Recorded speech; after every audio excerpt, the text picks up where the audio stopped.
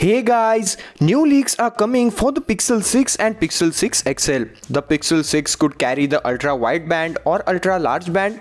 This technology present on the latest iPhones and the S21 Plus and S21 Ultra makes it possible to locate a smartphone or a connected object with great precision. Apple's brand new offering, the AirTag, is also heavily based on the UWB.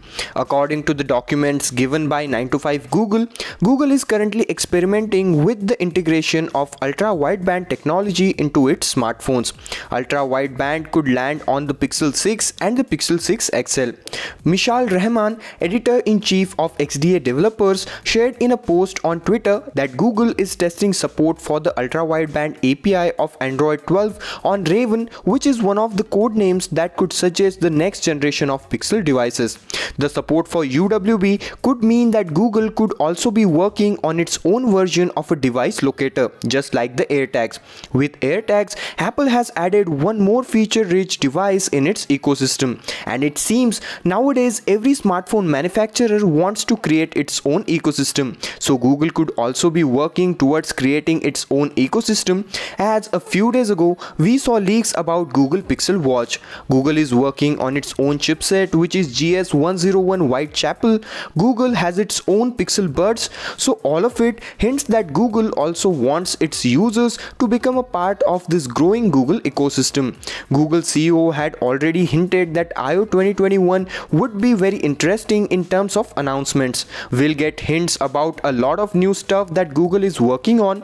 It is very likely that the Pixel 6 will make its official appearance in the last days of September or at the beginning of the following month. A leaked internal document revealed that the two future products, codenamed Raven and Oriole, are closely related. It could be the Pixel 6 and Pixel 6 XL. So both of these smartphones are actually coming really soon. The Pixel 6 will feature a center hole punch display panel.